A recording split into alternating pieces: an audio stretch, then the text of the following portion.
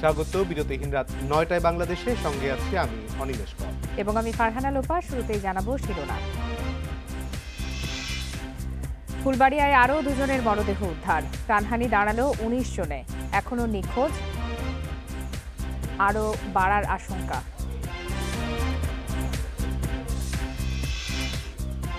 বিস্ফোরণে আহত অর্ধশত মানুষ হাসপাতালে ভর্তি, কয়েকজন আশঙ্কাজনক, জানালেন চিকিৎসক।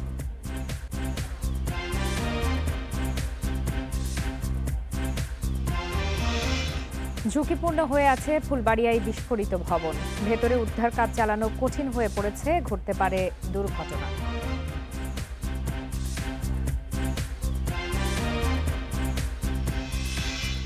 বিস্ফোরণে বিএনপির সংশ্লিষ্টতা নিয়ে কাদেরের সন্দেহ, সরকারের ব্যর্থতাকে দায় ফখরুলের।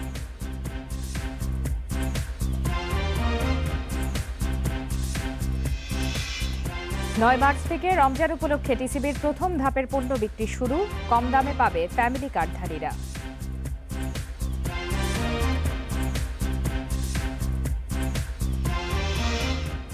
শিরোনাম জানাচ্ছিলাম, এবারে চলে যাচ্ছি বিস্তারিত খবরে। রাজধানীর ফুলবাড়িয়ায় বিস্ফোরিত ভবনের নিচ থেকে আরও ২ জনের মরদেহ উদ্ধার করা হয়েছে। এ নিয়ে মৃতের সংখ্যা বেড়ে দাঁড়িয়েছে ১৯ জনে। ফায়ার সার্ভিস কর্মকর্তারা জানান, সর্বোচ্চ ঝুঁকি নিয়ে ভবনটির বেসমেন্টে উদ্ধার অভিযান চালানো হয়েছে। বুধবার বিকাল ৫টার দিকে ২ জনের মরদেহ পাওয়া যায়, সাথে সাথে পাঠানো হয় ঢাকা মেডিকেলের মর্গে। ফায়ার সার্ভিস জানায়, মৃতরা হলেন মমিন উদ্দিন সুমন এবং রবিন হোসেন শান্ত। এদিকে মরদেহ উদ্ধারের খবরে ঢাকা মেডিকেলে ভিড় করেছেন নিখোঁজের স্বজনেরাও। পরিচয় শনাক্তের পর মরদেহ তাদের কাছে হস্তান্তর করা হয়।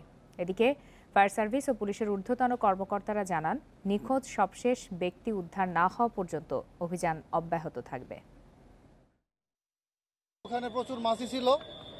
এরপরে আমরা র্যাবের ডগ স্কোয়াডকে ডাকি। র্যাবের ডগ স্কোয়াড ওখানেই হাঁটাহাঁটি করে এবং আমরা নিশ্চিত হই যে ওখানে থাকতে পারে।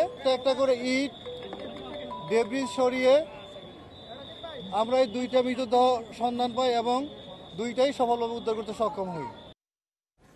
উদ্ধার অভিযানের আরো বিস্তারিত জানাতে এই মুহূর্তে ফুলবাড়িয়া থেকে যোগ দিয়েছেন সহকর্মী বুদ্ধদেব কুণ্ডু। বুদ্ধদেব, আপনি তো আজকের উদ্ধার অভিযানের সব খবরাখবর রাখছেন, সেক্ষেত্রে এখন পর্যন্ত কি অবস্থা? বলা হচ্ছে যে ভবনটি খুবই ঝুঁকিপূর্ণ, সেক্ষেত্রে উদ্ধার কর্মীদের কি ধরনের প্রতিবন্ধকতার মধ্যে পড়তে হচ্ছে?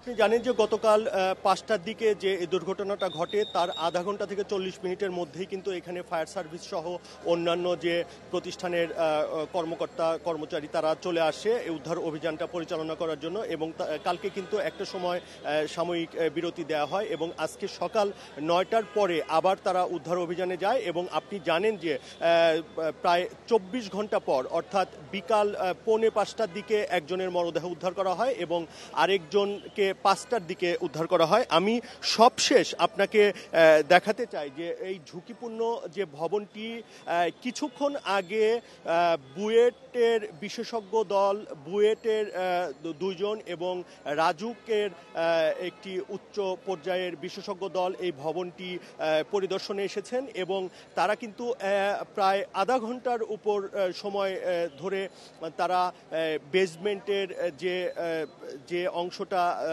খসে পড়েছে বা অন্য যে অংশগুলো যে অবস্থায় রয়েছে সেটা কিন্তু পর্যবেক্ষণ করেছেন। একটু আগে তারা পাশের যে ভবন, 2 পাশের 2টি ভবনে উঠেছিলেন এবং তারা কিন্তু দোতলা, 3তলা এবং অন্য যে তলাগুলো রয়েছে সেগুলো তারা দেখছিলেন। এখন আপনাকে দেখাতে চাই যে তারা কিন্তু একটি মই দিয়ে 2 তলায় উঠেছেন এবং আসলে এটাই সবশেষ বোধহয় বিশেষজ্ঞদের তত্ত্বাবধানে এটা পরিদর্শন করা হচ্ছে এবং এইখান থেকেই তারা একটা সিদ্ধান্ত আসবে যে এই ভবনটি আসলে বেসমেন্টের যারা এখনো আমরা 2-3 জন স্বজন তারা অভিযোগ করেছেন যে তাদের আত্মীয়, এর মধ্যে মেহেদি হাসান স্বপন নামে একজন, যিনি বেসমেন্টের বাংলাদেশ স্যানিটারি নামে একটা স্যানিটারি কোম্পানিতে কাজ করতেন, ম্যানেজার হিসেবে কাজ করতেন, তিনি নিখোঁজ রয়েছেন করেছেন বলে তার স্বজনরা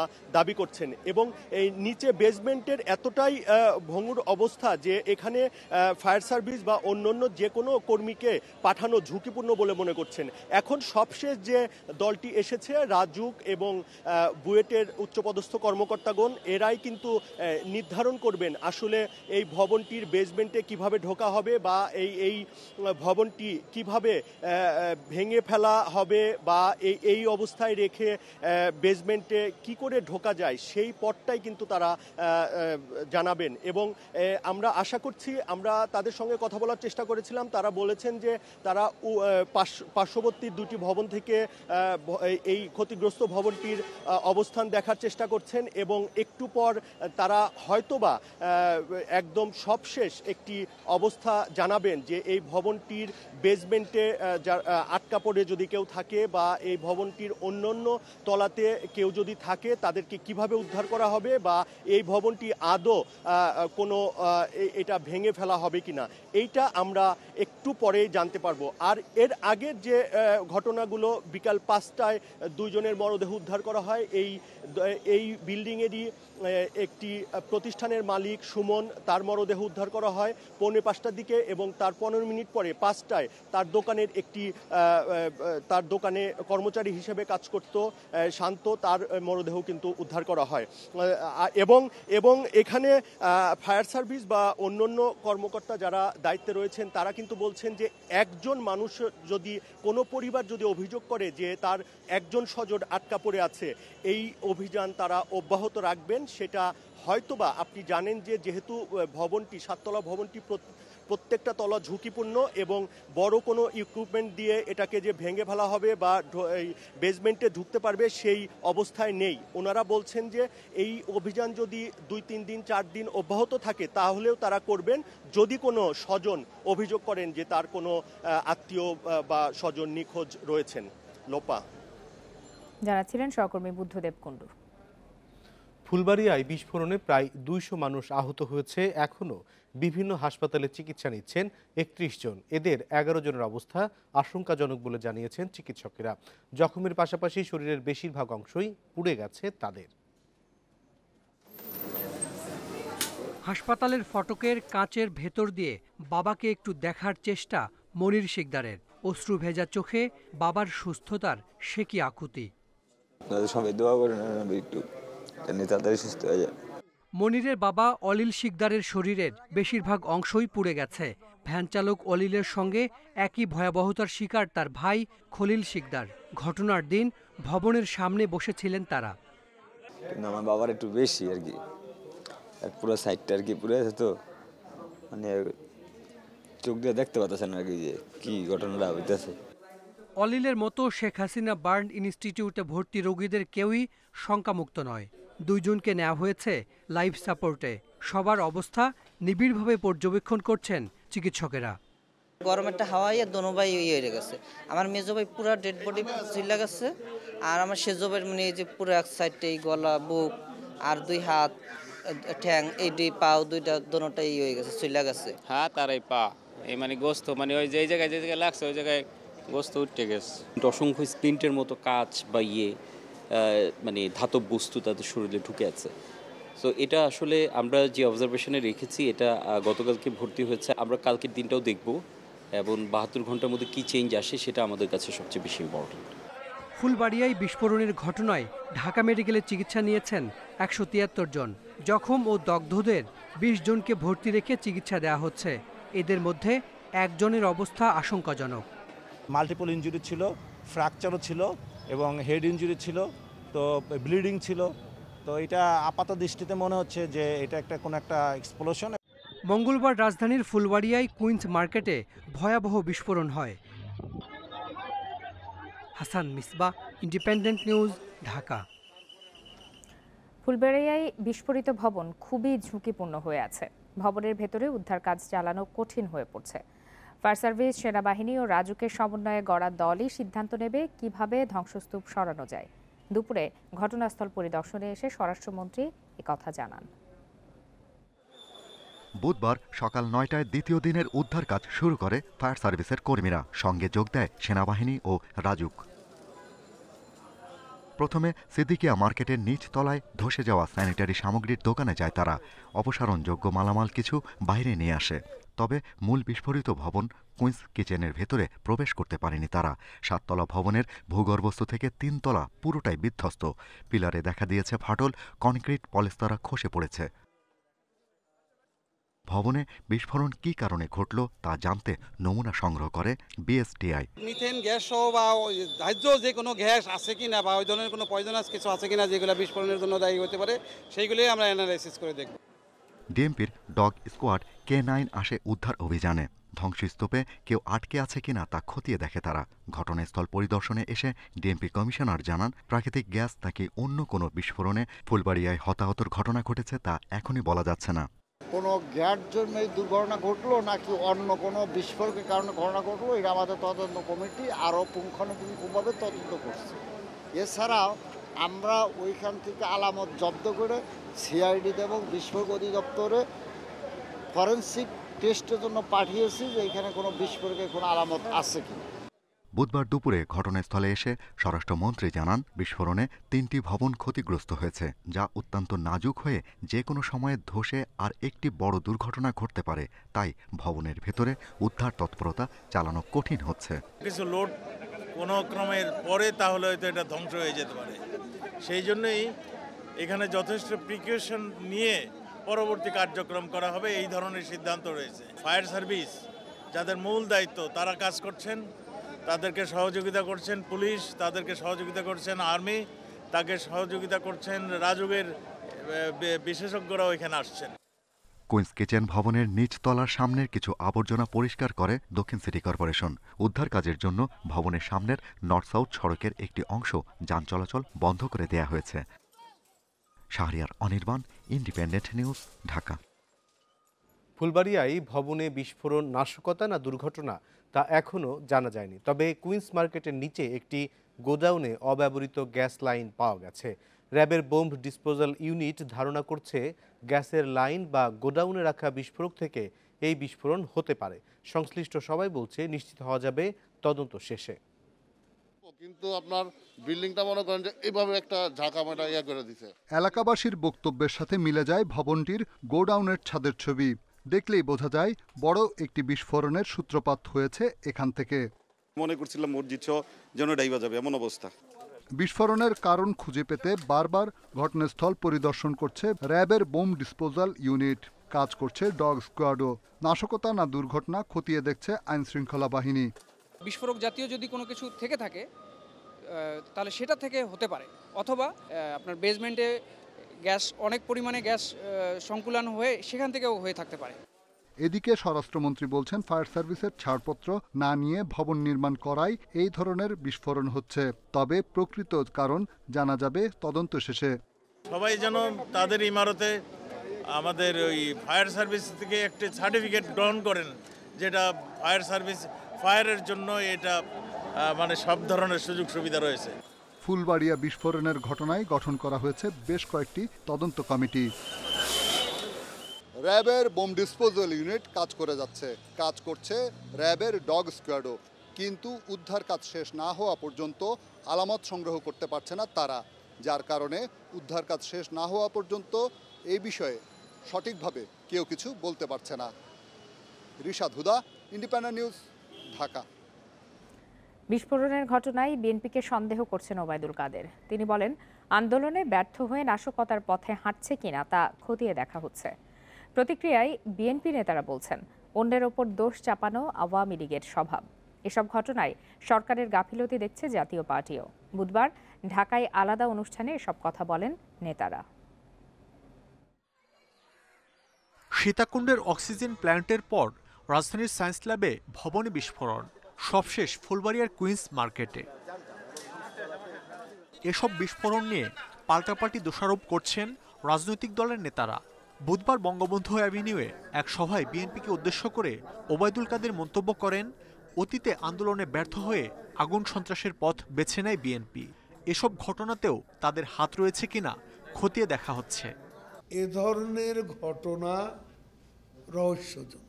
এইটা কি আন্দোলনে ব্যর্থতা যাদের, তারা এখন আন্দোলনে ব্যর্থ হয়ে নাশকতার পথ খুঁজছে কিনা, নাশকতার পথে হাঁটছে কিনা, সেটাও আমাদের খতিয়ে দেখতে হবে। এবং সেটা আমরা খতিয়ে দেখছি। জবাবে বিএনপি নেতা খন্দকার মোশাররফ হোসেন বলেন, সাম্প্রদায়িক হামলাসহ এসব বিস্ফোরণের সাথে ক্ষমতাসীন দলই জড়িত। এখন অন্যের উপর দোষ চাপাচ্ছে তারা। আর বিস্ফোরণের ঘটনায় সরকারের ব্যর্থতা দেখছেন মির্জা ফখরুল। আজকে দুর্ভাগ্য আমাদের যে আজকে এই সরকারের আমলে তাদের ব্যর্থতার কারণে ঢাকা মহানগরী এখন একটা বিস্ফোরণ মুক্ত নগরীতে পরিণত হয়েছে। তাদের উস্কানিতেই তাদের গুন্ডা পান্ডাদের যে এই ধরনের অঘটন ঘটানো হচ্ছে, অথচ উদুর পিণ্ডি বুদুর গাড়ি দেওয়ার জন্য চাপাবাজি করছে। কিন্তু জাতীয় পার্টির চেয়ারম্যান জি এম কাদেরও সরকারের গাফিলতিকে দায় দিয়েছেন। চট্টগ্রামের ঘটনার পরেও কি তদন্ত হলো আমরা জানলাম না, কি কাজ এর সঙ্গে সরকার কি দায়িত্ব পালন করলো জানলাম না। শেষ পর্যন্ত এটা ধামাচাপা হয়ে গেল, কেননা ওখানে দুর্নীতি এবং যা বোঝা গেল সরকারি দলের মানুষ এটার মধ্যে জড়িত ছিল। যে ঘটনা 3 দিন থেকে যেগুলো ঘটছে, এগুলো কেন ঘটছে, কি বৃত্তান্ত, দেশবাসীকে জানতে দিন যে কি হচ্ছে। তদন্ত সাপেক্ষে বিস্ফোরণের ঘটনায় ব্যবস্থা নেওয়ার দাবি জানান জি এম কাদের। মাহমুদ শরীফ, ইন্ডিপেন্ডেন্ট নিউজ, ঢাকা। কাতার সফর শেষে বিকেলে দেশে ফিরেছেন প্রধানমন্ত্রী শেখ হাসিনা। বিকেল 3:30টায় তাকে বহনকারী বাংলাদেশ বিমানের ফ্লাইটটি হযরত শাহজালাল আন্তর্জাতিক বিমানবন্দরে অবতরণ করে। এর আগে কাতারের স্থানীয় সময় সকাল 8টায় দোহার হামাদ আন্তর্জাতিক বিমানবন্দর থেকে উড্ডয়ন করে ফ্লাইটটি। এই সফরে কাতারের দোহায় আয়োজিত স্বল্পোন্নত দেশসমূহের ৫ম জাতিসংঘ সম্মেলনে অংশ নেন প্রধানমন্ত্রী। এছাড়া কাতারের আমিরের সাথে দ্বিপাক্ষিক বৈঠক এবং অন্যান্য আরও বেশ কয়েকটি বৈঠকে অংশ নেন। সব শেষে কাতারে প্রবাসী বাংলাদেশিদের আয়োজিত সংবর্ধনা অনুষ্ঠানে বক্তব্য দেন প্রধানমন্ত্রী। গত ৪ঠা মার্চ কাতারের উদ্দেশ্যে দেশ ত্যাগ করেন তিনি।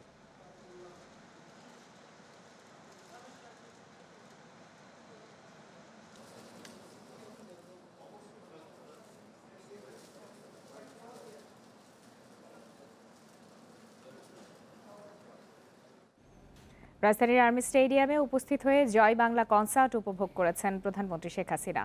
সন্ধ্যা 7টার পরপরই স্টেডিয়ামে যান তিনি। এ সময় তার সাথে ছিলেন বিদ্যুৎ ও জ্বালানি প্রতিমন্ত্রী, সেনাপ্রধান ও বঙ্গবন্ধুর নাতি রাদওয়ান সিদ্দিক ববি।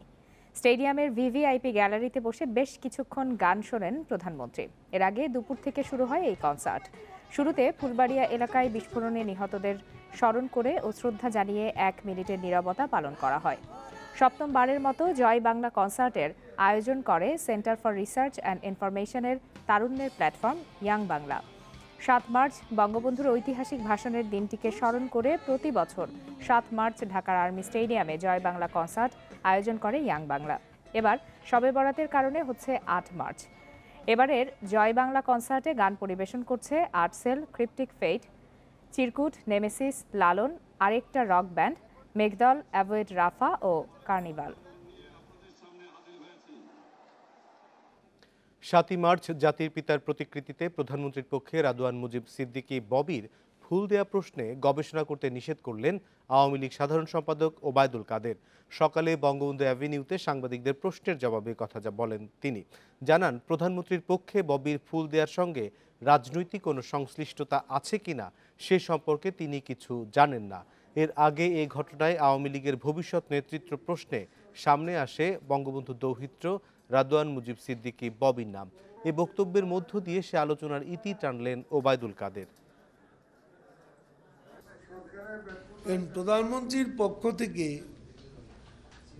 7ই মার্চে তার পরিবারের পক্ষ থেকে রাদওয়ান মুজিব সিদ্দিক ববি ফুল দিয়েছে। এর সঙ্গে রাজনীতির সংশ্লিষ্টতা নিয়ে গবেষণা করার আপাতত কোনো প্রয়োজন আছে বলে আমি মনে করি। গুলিস্তানের বিস্ফোরণের ঘটনাটি নাশকতা কিনা তা সঠিকভাবে তদন্ত করা প্রয়োজন বলে মনে করেন জাতীয় মানবাধিকার কমিশনের চেয়ারম্যান ডক্টর কামাল উদ্দিন আহমেদ। সকালে ঘটনাস্থল পরিদর্শন শেষে কথা বলেন তিনি। রাজধানীতে বারবার কেন একই ধরনের ঘটনা ঘটছে তা নিয়েও প্রশ্ন তোলেন কমিশনের চেয়ারম্যান এবং নিরপেক্ষ তদন্তের দাবি জানান তিনি। তদন্ত হওয়া একান্তই প্রয়োজন রয়েছে। বাস্তবিক পক্ষে কি কারণে এই বিস্ফোরণ ঘটলো, কি কারণে এতগুলো প্রাণ আমরা হারালাম, সেটা আমরা জানার একান্ত প্রয়োজন। এখানে সেনাবাহিনী, পুলিশ এবং বিভিন্ন বাহিনীর যে ফোর্স আছে, যে এক্সপার্টরা আছে, তারা এটা নিয়ে অবশ্যই সঠিকভাবে তদন্ত করা উচিত। রমজান উপলক্ষে কাল থেকে সারা দেশে প্রথম ধাপের পণ্য বিক্রি শুরু করবে টিসিবি। এই কার্যক্রম চলবে 30শে মার্চ পর্যন্ত। 110 টাকা লিটার হিসেবে 2 লিটার সয়াবিন তেল, 70 টাকা কেজি দরে 2 কেজি মসুর ডাল, 60 টাকায় 1 কেজি চিনি ও 50 টাকায় 1 কেজি ছোলা কিনতে পারবেন ফ্যামিলি কার্ডধারীরা। ঢাকার ভেতরে 100 টাকা কেজি দরে 1 কেজি খেজুরও বিক্রি করবে সংস্থাটি। এর আগে বাণিজ্যমন্ত্রী জানিয়েছিলেন, রমজানি সরবরাহের জন্য 20,000 টন চিনি, 40,000 টন মসুর ডাল, 4 কোটি লিটার সয়াবিন তেল, 1,100 টন খেজুর, 10,000 টন ছোলার প্রয়োজন হবে। ইতোমধ্যে আমদানি ক্রয় কাজ সম্পন্ন হয়েছে। এসব পণ্য গুদামে মজুত কার্যক্রম চলছে।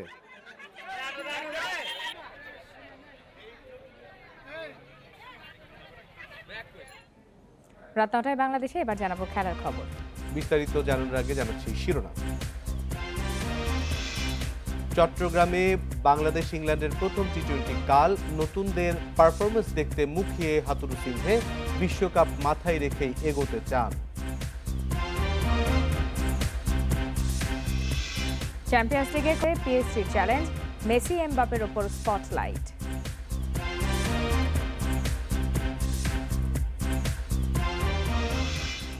চট্টগ্রামে বাংলাদেশ ইংল্যান্ড সিরিজের প্রথম টি-20 কাল। কোচ হাতুরু সিংহে নতুনদের দেখে নিতে মুখিয়ে। এখান থেকে বিশ্বকাপের জন্য প্রস্তুতি শুরু করতে চান তিনি। অন্যদিকে তৃতীয় ওয়ানডে হারলেও জয় দিয়ে টি-20 মিশন শুরু করতে চায় ইংল্যান্ড। জহুর আহমেদ চৌধুরী স্টেডিয়ামে ম্যাচ শুরু বেলা 3টায়। সেন্টার উইকেটে ছক্কা হাঁকানোর প্রতিযোগিতা। লিটন, হৃদয়, শান্ত, আফিফ, রনিদের দলনেতা সাকিব এই ম্যাচেও ছড়ি ঘোরালেন। জানিয়ে দিলেন, ধুমধারাক্কার টি-20 ফিরছে, যেখানে ইংল্যান্ডকে হারাতে আগ্রাসী ব্যাটিংয়ের বিকল্প নেই। 4 মাস পর টি-20তে টাইগাররা। নানা রদবদলের দলের অনুশীলনের শুরুতে সাকিব হাতুরুর টিম মিটিং। ইংলিশ চ্যালেঞ্জে জয়ী হওয়া কঠিন কাজ। হাতুরুর চোখে জয়ের থেকে যেন নতুনদের দেখে নেয়ার নেশা বেশি। নতুনদের জন্য এটা অনেক বড় সুযোগ। তবে আমি আশা করি যাদের নেওয়া হয়েছে তারা যেন দেখাতে পারে তারা কেন দলে। ব্যাটিংয়ে নতুনদের নেটে দেখেছি, তবে ম্যাচে কেমন করে সেটা বেশি জরুরি। আমরা জয়ের লক্ষ্য নিয়েই নামব। 16 বছরের টি-20 ইতিহাসে টাইগাররা মাত্র একটা ম্যাচ খেলতে পেরেছে ইংল্যান্ডের বিপক্ষে। 2021 সালে হারটা 8 উইকেটে। নতুন দল নিয়ে এখন থেকেই 2024 বিশ্বকাপের কাজ শুরু করতে চান হাথুরু। এটা সবেমাত্র শুরু। উইন্ডিজ যুক্তরাষ্ট্র বিশ্বকাপের কন্ডিশন অন্যরকম হবে। এখন থেকেই ভাবতে হবে দল কেমন হবে, কারা খেলবে। ফিল্ডিংয়ে আমরা অনেক উন্নতি করেছি, বাকি বিভাগেও উন্নতির অনেক জায়গা আছে। ইংল্যান্ড তৃতীয় ওয়ানডে হেরে মোমেন্টাম হারিয়েছে কিছুটা, তবে ঘুরে দাঁড়ানোর মন্ত্র ভালোভাবেই জানা আছে বিশ্বসেরাদের। উইকেট সহজ হবে না, স্পিনাররা ভালো করবে। নতুন কিছু ক্রিকেটার আছে বাংলাদেশে, ওরা দ্রুত 20 থেকে 30 রান করলে ম্যাচের চিত্র পরিবর্তন হতে পারে। হৃদয়ের অভিষেক। 8 বছর পর রনির ম্যাচ খেলার সম্ভাবনা যেমন জোরালো, তেমনই সোহানের বাদ পড়াও হতে পারে সমানভাবে আলোচিত। টি-20 বিশ্বকাপের 4 মাস কেটে গেছে। দীর্ঘ এই সময়ে বড় পরিবর্তন এসেছে বাংলাদেশ দলে। তারুণ্যনির্ভর দলের চালকের আসনে সাকিব ও হাতুরু সিংহে। Challenge England. বড় এই চ্যালেঞ্জে জয়ী হতে পারলে নতুন যুগের সূচনা হতে পারে টি-20 ক্রিকেটে। Mazharul Islam, independent news, Zahur Ahmed Chowdhury stadium, Chittagong. Hathuru সিংহের অধীনে টি-20তে নতুন শুরুর অপেক্ষা। সবশেষ ম্যাচ থেকে একাদশে 3 থেকে 4টি পরিবর্তন এনে ইংল্যান্ডের বিপক্ষে প্রথম টি-20তে নামবে বাংলাদেশ। চট্টগ্রামে ব্যাটিং উইকেটে টস বড় ফ্যাক্টর হবে না। হাথুরু ও ডোনাল্ডের সাথে সাকিবের দীর্ঘ আলাপচারিতার অন্যতম কারণ তো একাদশ ঠিক করা। টি-20 বিশ্বকাপের 4 মাস পর আবারও 20 ওভারের চ্যালেঞ্জ। সেই দল থেকে বাদ পড়েছেন রাব্বি, এবাদত ও সৌম্য। অনুশীলনে স্পষ্ট হয়েছে 8 বছর পর ফিরছেন রনি। অভিষেক হতে পারে হৃদয়ের। ওপেনিংয়ে শান্তই থাকছেন, এরপর লিটন, সাকিব, আফিফ, সোহান থাকছেন না অনেকটা নিশ্চিত হয়ে গেছে। বোলিং অপশনে মুস্তাফিজ, তাসকিনের সাথে হাসান মাহমুদের থাকার সম্ভাবনা বেশি। স্পিনে সাকিবের সাথে নাসুম ও মিরাজ। এই মাঠে হয়েছে 20টা টি-20 ম্যাচ, যেখানে আগে ও পরে ব্যাট করে সমান 10টা করে জয়। সেই হিসেবে টস ফ্যাক্টর হওয়ার কথা নয়, তবে শেষ ওয়ানডেতে দেখা গেছে স্পিন সহযোগিতা। 20 টি-20তে একবারও 200-র বেশি স্কোর হয়নি এই মাঠে। সর্বোচ্চ রান 196, আর প্রথম ইনিংসে ব্যাটিং গড় মাত্র 146। 190 রান তাড়া করে জয়ের রেকর্ড সর্বোচ্চ। ইংল্যান্ডকে ঠেকাতে হলে ব্যাটারদের দায়িত্ব নিতে হবে বেশি। তৃতীয় ওয়ানডেতে গ্যালারিতে বলার মতো দর্শক ছিল না, তবে 3.5 বছর পর সাগরিকায় টি-20 ফেরা উদযাপন করতে চাইবে চট্টগ্রামবাসী। গ্যালারিগুলো হাউসফুল থাকবে সেই প্রত্যাশা করাই যায়। টি-20 ক্রিকেট মানে রং বদলে খেলা, যেখানে প্রত্যেকটা বল, প্রত্যেকটা ওভারে ম্যাচের মোড় পরিবর্তনের সম্ভাবনা থাকে। বড় ভূমিকা পালন করেন সমর্থকেরা। তৃতীয় ওয়ানডেতে স্বাগতিক দর্শকেরা হতাশ করেছেন, তবে টি-20 ম্যাচে গ্যালারি পরিপূর্ণ থাকবে, তেমনটাই প্রত্যাশা। মাজহারুল ইসলাম, ইন্ডিপেন্ডেন্ট নিউজ, জোহর চৌধুরী স্টেডিয়াম, চট্টগ্রাম। টি-20তে বাংলাদেশের ঘাটতি অনেক। ইংল্যান্ডকে হারাতে হলে চাই টিম পারফরম্যান্স। পাওয়ার প্লে ব্যাটিংয়ের চ্যালেঞ্জ সবচেয়ে বেশি। ডট বলের সংখ্যা কমাতে স্ট্রাইক রোটেশনে গুরুত্ব দিতে হবে ব্যাটারদের। ইংলিশ পেসারদের সাথে লেগ স্পিনার আদিল রশিদ হতে পারেন বিপদের কারণ। এতদিনে ইংল্যান্ডের সাথে মাত্র একটি টি-20 খেলেছে বাংলাদেশ। আবুধাবিতে 2 বছর আগে বিশ্বকাপে গ্রুপ পর্বের ম্যাচটি ছিল এক পেশে। 124 রান করে 8 উইকেটে হেরেছিল মাহমুদুল্লাহর দল। এবার লড়াই নিজ ডেরায়। চট্টগ্রামে সিরিজের প্রথম ম্যাচ, যেখানে সবশেষ ওয়ানডে জিতে মোমেন্টাম বাংলাদেশের পক্ষে। কিন্তু টি-20 ফরম্যাটে টাইগারদের অবস্থা নাজুক। তারপরও ইংলিশদের আটকানো অসম্ভব নয়। পাওয়ার প্লে ব্যাটিং নিয়ে চিন্তা বেশি। মূল চ্যালেঞ্জও সেখানেই, কারণ শুরুতে ধস প্রায় নিয়মিত চিত্র বাংলাদেশের জন্য। ইংলিশ পেসারদের সামলে টপ অর্ডারকে দিতে হবে শক্ত ভিত। সেজন্য লিটনের রানে ফেরা জরুরি, আর ইনফর্ম শান্তকে স্ট্রাইক রেট বাড়িয়ে এগোতে হবে। হাতে উইকেট রেখেও মাঝে মধ্যেই স্লগ ওভারে বেশি রান তুলতে না পারা দুর্বল দিক। ফিনিশিংয়ের দায়িত্বে সফল না হলে জেতা কঠিন। ইংল্যান্ডের স্পেশালিস্ট বোলারদের বিরুদ্ধে বড় শটের বাইরে স্ট্রাইক রোটেশনও গুরুত্বপূর্ণ। ডট বলের সংখ্যা কমিয়ে আনাও চ্যালেঞ্জিং ব্যাটারদের জন্য। স্যাম কারেন, জোফরা আর্চার, মার্কউডদের পেসের পাশে আদিল রশিদের স্পিনও সামলাতে হবে।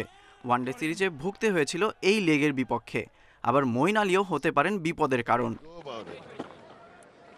তাসকিনের ফর্ম, পেস আক্রমণে ভরসা। আর্লি ব্রেকথ্রুর জন্য তার উপর নির্ভর করবেন সাকিব। অধিনায়ক নিজেও হতে পারেন ত্রাতা। মোটা দাগে টি-20 বর্তমান চ্যাম্পিয়নদের হারাতে team performance. Ghalib Hasan, independent news. আন্তর্জাতিক নারী দিবসে সাউথ এশিয়ান ফুটবল ফেডারেশনের তরফ থেকে শুভেচ্ছা জানানো হয়েছে সব নারী খেলোয়াড়দের। পাশাপাশি এএফসি অনূর্ধ্ব 20 বাছাই পর্ব ঘিরে লম্বা অনুশীলন সেরেছে নারী ফুটবল দল। 10ই মার্চ তুর্কমেনিস্তানের বিপক্ষে লড়বে গোলাম রব্বানী ছোটনের শিষ্যরা। ব্রেকিং ব্যারিয়ার্স, স্কোরিং গোলস, এই স্লোগানকে সামনে রেখে আন্তর্জাতিক নারী দিবসের শুভেচ্ছা জানিয়েছে সাউথ এশিয়ান ফুটবল ফেডারেশন সাফ। নানা প্রতিবন্ধকতা পার হয়ে লক্ষ্যে এগিয়ে যেতে হয় নারীদের।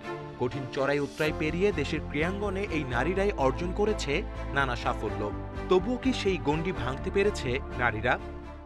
এখন নারীরা সকল কর্মক্ষেত্রে এগিয়ে আসছে, যেটা আসলেই দরকার। এবং ডে বাই ডে যত যাচ্ছে তত আসলে সব কিছুই চ্যালেঞ্জিং হচ্ছে, সেটা পুরুষদের ক্ষেত্রেও নারীদের ক্ষেত্রে, এবং নারীদের ক্ষেত্রে তো অবশ্যই সেটা বেশি।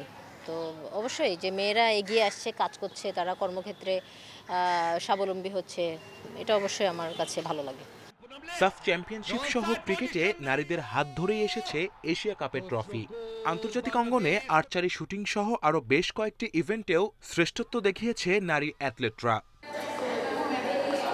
একদিন বাদেই ঘরের মাঠে অনূর্ধ্ব 20 এশিয়ান কাপ বাছাই মাঠে নামবে বাংলাদেশ নারী দল।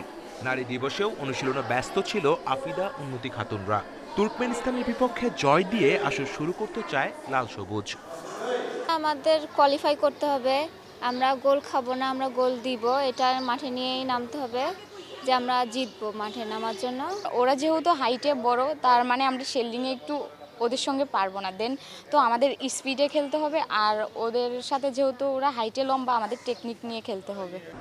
10 মার্চ তুর্কমেনিস্তানের পর 12ই মার্চ ইরানের বিপক্ষে ম্যাচ দিয়ে বাছাই পর্ব শেষ করবে গোলাম রব্বানী ছোটনের শিষ্যরা। বাছাই পর্ব পেরিয়ে মূল পর্বে খেলার লক্ষ্য 20 না পেরোনো দলটি। Kamrul Hasnat, independent news, Dhaka. Champions লিগে কোয়ার্টার ফাইনালে ওঠার লড়াই বায়ার্ন মিউনিখ পিএসজির। শেষ ১৬র দ্বিতীয় লেগ অ্যালিয়াঞ্জ অ্যারেনায়।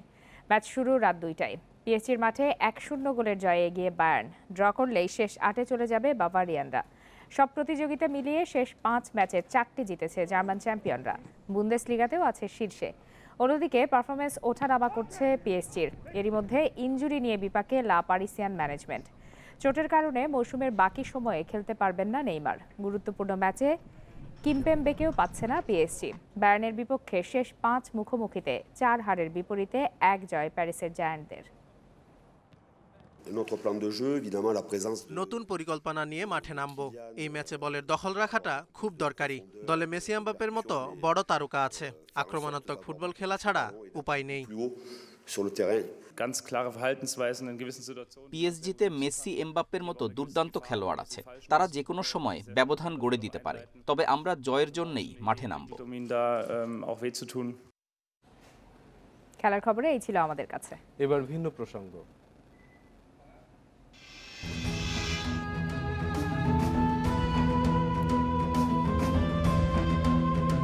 প্রত্নতাত্ত্বিক নিদর্শনে সমৃদ্ধ মিশরে আবারও পাওয়া গেল সহস্র বছর পুরনো একটি স্ফিংস। হাথর উপাসনালয়ে মাটি খুঁড়ে এর সন্ধান পান প্রত্নতাত্ত্বিকেরা। গিজাতে পাওয়া স্ফিংসের চেয়ে আকারে অনেক ছোট এটি। তবে মূর্তিটির মুখে হাসি আর গালে টোল থাকায় একে রোমান সম্রাট ক্লাডিয়াসের মূর্তি বলে ধারণা করা হচ্ছে।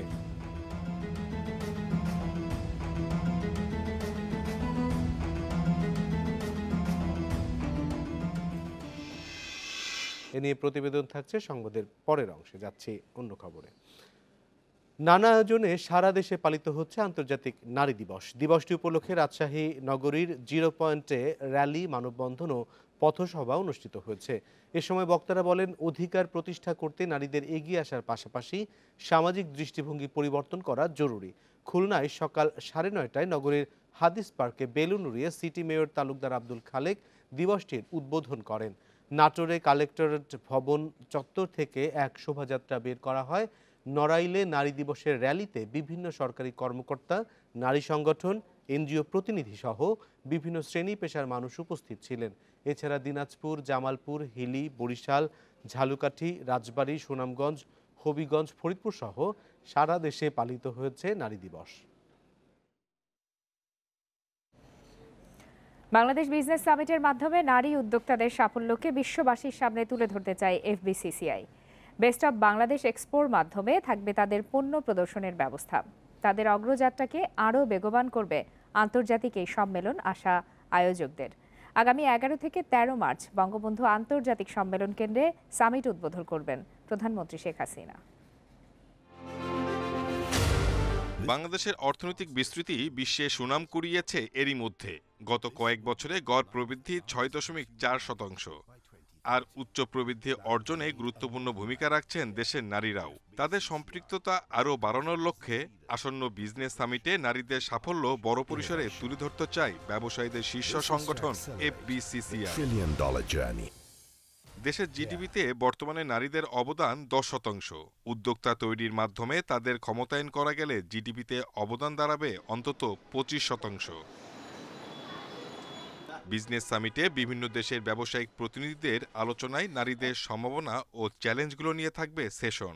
আর্থিক খাতে নারীদের অবস্থান পাকাপোক্ত করতে তা সহায়ক হবে, প্রত্যাশা উদ্যোক্তাদের। আমরা আশা করছি এই 3 দিনের সম্মেলনে বিদেশি ডেলিগেটস, বাংলাদেশি ডেলিগেটস, বিজনেস যে পার্টনাররা আমাদের সাথে হচ্ছেন, আমরা সবাই মিলে বাংলাদেশি অর্জনগুলিকে তুলে ধরে এনে বাংলাদেশের অর্থনৈতিক সেক্টর, অর্থনৈতিক যে বিষয়টা, সেটাকে আমরা উন্নয়নের একটা পর্যায়ে নিয়ে যেতে পারবো। দেশীয় বিনিয়োগ কিভাবে সাহায্য করতে পারে, পাশাপাশি এটা একটি সামিট যেখানে বিভিন্ন দেশ থেকে বিনিয়োগকারীরা আসছেন, বিভিন্ন কর্পোরেট থেকে সিইওরা আসছেন, তারা আন্তর্জাতিকভাবে কিভাবে আমাদের এখানে বিনিয়োগ করতে পারেন সেটি একটি বিশেষ অবদান রাখবে বলে আমাদের বিশ্বাস।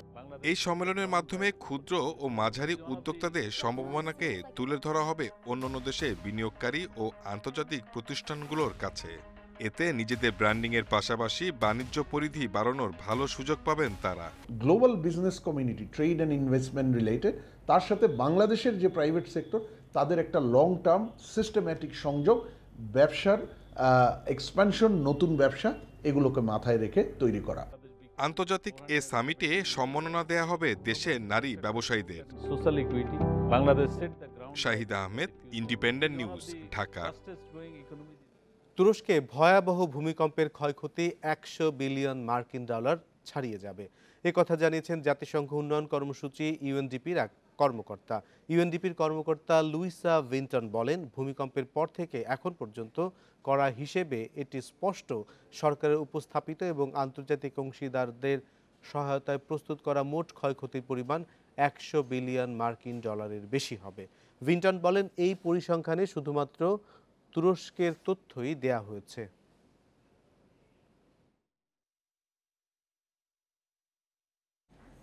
ইউক্রেনের বাখমুতের পূর্বাঞ্চল নিয়ন্ত্রণে নেয়ার দাবি করেছে রুশ ওয়াগনার বাহিনী, যদিও এ নিয়ে এখনও নিশ্চিত করেনি কিয়েভ।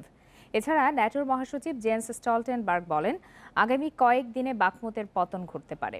এদিকে শহরটিতে 6 মাসে 30,000 রুশ সেনা হতাহত হয়েছে বলে দাবি করে পশ্চিমারা।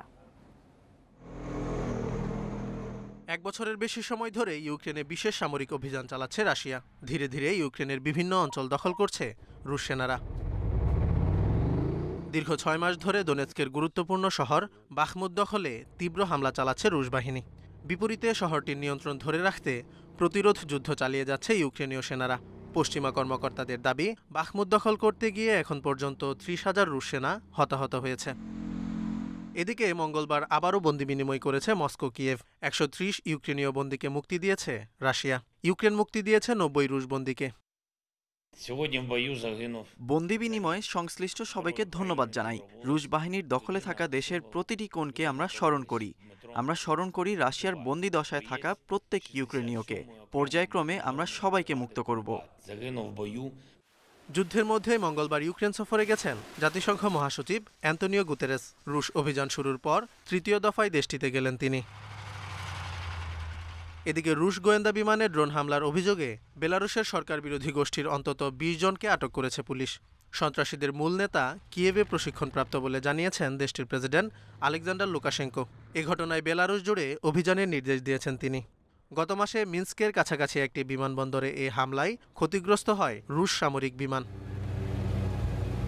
Zobayer Hussain, independent news.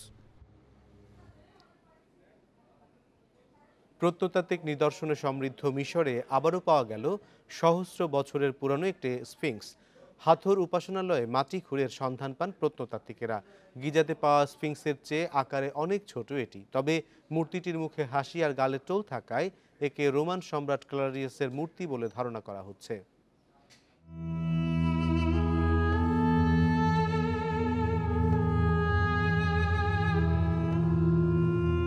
মিশর নামটি শুনলে প্রথমেই মাথায় আসে পিরামিড আর স্ফিংসের কথা। গ্রিক পুরাণে যার মাথা নারীর মতো, দেহ সিংহের আর আছে ঈগলের মতো ডানা। স্ফিংস এমন এক প্রাণী যে বিশ্বাসঘাতক এবং নির্দয়। যে মানুষ তার ধাঁধার উত্তর দিতে পারত না, তাকেই হত্যা করে ক্ষুধা মেটাতো স্ফিংস। তবে প্রাচীন মিশরে এর ছিল আলাদা রূপ। মিশরীয় পুরাণে স্ফিংস একজন মানুষ। গ্রিক স্ফিংসের মতো শক্তিশালী এবং হিংস্র হলেও মিশরীয় স্ফিংস ছিল দয়ালু। প্রত্নতাত্ত্বিক নিদর্শনের জন্য মিশরের তুলনা হয় না। এমনই একটি দেশ যেখানে মাটি খুঁড়লে মেলে 1000 বছরের পুরনো সভ্যতা বা তার কিছু অংশ। এবার পাওয়া গেল স্ফিংসের মতোই মূর্তি, তবে আকারে অনেক ছোট। ডেন্ডারা টেম্পল কমপ্লেক্স মিশরের সংরক্ষিত প্রত্নতাত্ত্বিক স্থানগুলোর একটি। অনেকগুলো উপাসনালয়ের মধ্যে হাথর মন্দির অন্যতম। এর পাশেই মিলেছে স্ফিংস এবং এর উপাসনালয়ের অবশিষ্টাংশ। চুনাপাথরের মূর্তিটি হাস্যোজ্জ্বল আর গালে রয়েছে 2টি টোল। এ থেকে ধারণা করা হচ্ছে স্ফিংসটি রোমান সম্রাট ক্লডিয়াসেরও হতে পারে। খ্রিস্টাব্দ 41 থেকে 54 সালে রোমান সাম্রাজ্যের বিস্তার ছিল উত্তর আফ্রিকা পর্যন্ত। প্রত্নবস্তুগুলো ছিল একটি দোতলা সমাধির ভেতর। প্রত্নতত্ত্ববিদরা পাথরের ফলকের ওপর প্রাচীন চিহ্ন পেয়েছেন। আরও পেয়েছেন ডেমোটিক এবং হাইরোগ্লিফিক শিলালিপি সহ একটি রোমান যুগের পাথরের স্ল্যাব।